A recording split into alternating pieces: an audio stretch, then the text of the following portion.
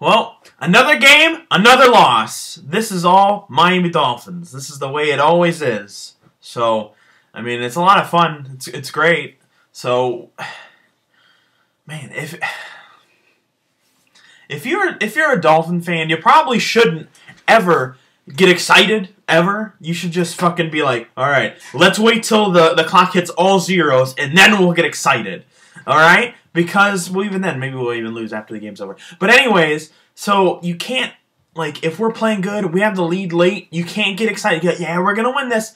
No, you are not going to win this. You have to wait. You have to be an ostrich with your fucking head in the goddamn ground. Because you might as well not watch the games. I'm just waiting. Somebody goes, oh, hey, ostrich, the Dolphins won. Yes! The Dolphins win! Do not watch the games. Just wait for the end score. Then you won't be upset. You'll just be like, oh fine, we lost. Oh, that sucks. Or, we won. Yes, we won.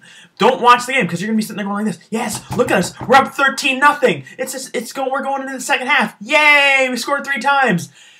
We only scored once in the fourth quarter, the fourth half. We only scored once in the second half, and they scored 4 times. 4 times. Well, maybe not 4 times in the second half, but they also scored one time in overtime, which is great.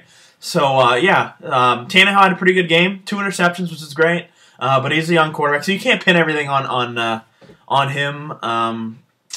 Brian Hartline had a great game. He had 253 receiving yards, which is great. You know, a Dolphin record for in a game, and he was like 1 yard away from. Oh, I'm sorry. I'm thinking of Tannehill was 1 yard away from breaking Cam Newton's single game receiving yard or passing yards for a rookie quarterback, which sucked that they couldn't pull that off. But that's cool. He's a rookie quarterback. He did a great job. But come on, dude, we had the game won. We were down by 7. Well, I mean, we're up by 7 fucking points. 7 points. With it was a little bit more than 3 minutes left. The play action pass? Are you fucking kidding? Play action pass? What are you?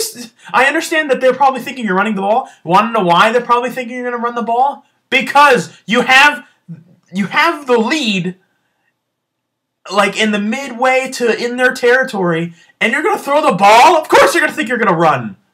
Of course, but they would play action pass. Run the ball. Take the time. Punt the ball. Put it deep in their territory. Fields is good. He's a good quarterback. It's punter. It's still Fields, right? I don't remember. I can't even watch the games because I'm fucking goddamn working every fucking day. But anyways, why? Why do we throw the ball? Run it, dude. Because okay, so Philbin said this about last week's timeout because that's what you do. You ice the kicker. That's what you do. You time out. You time out before he kicks the ball. Okay, so going by that logic of what you're supposed to do as a coach, aren't you supposed to run the clock down when you have the lead? Run the clock. Don't throw the ball. Don't take any risks. Run the ball. No! He throws it! You're an idiot! You're stupid! Where's goddamn Wannstedt at? I want Wannstedt! We at least went to the goddamn playoffs with Wannstedt! I understand that the fat man from the, our former fat coach from the New York Jets went to the playoffs once, but that was a fluke! Chad Pennington had one last year! He did it! And then he broke his, I don't know, he broke his whole body, and he died. I don't even know if Pennington's alive. Pennington's still alive! I think something on him broke and he can't live anymore. Anyways, so, and Parcells left. He took the money and run. I'm so glad he didn't go to another team because I would crucify his ass. But, yeah, so we lost. That's pretty cool. I mean, it's like a goddamn freak show out there. What are we doing? Man. And props to Reggie Bush for playing in the game. He ran for 67 yards. After the injury last week, so it's nice to see him running the ball. But it's just the coaching staff makes dumb decisions. The whole time during Hard Knocks, I was like, oh man, this coaching staff seems like they're on top of things. They're on top of shit. They're taking timeouts, clocking field goals when you take a timeout. You're fucking throwing the ball when you got the lead late in the game. They're not doing anything you're supposed to do. Well, at least Philbin learned. Take a timeout before they hike the ball. Yeah. Like 5 minutes before. Whole time I tell me, where's Wannstedt at? I want to go to the goddamn playoffs every once in a while. At least they went to the playoffs. Oh, man. I can't even remember what's his name's name. What is his name? Sperano, the fist pumper. Field goal. Fuck you. Field goal. I'm going to beat you by fucking field goals. Carpenter's a fucking man. With long blonde hair. So, yeah.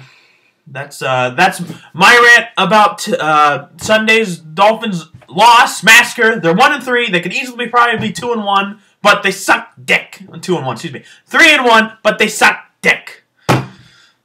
Miami Dolphins, baby, woo, #1. And I fell under the ruse that Miami Dolphins Sunday. Let's get excited about the game. Woo! Fuck the game. Ostrich that bitch. Get your head in the ground and wait for somebody to tell you what happens at the end of the game. Don't fucking watch it.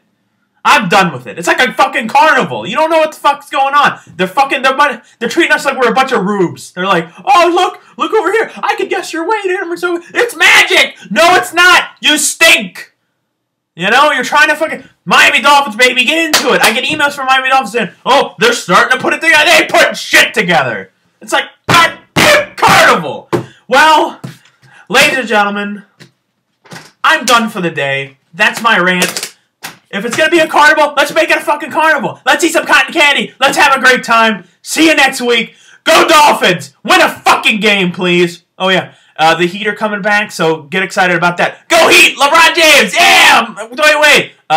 Adonis Haslam, he's a University of Florida guy, so you Miami guys, you should watch him. He's fucking Florida Gators, #1.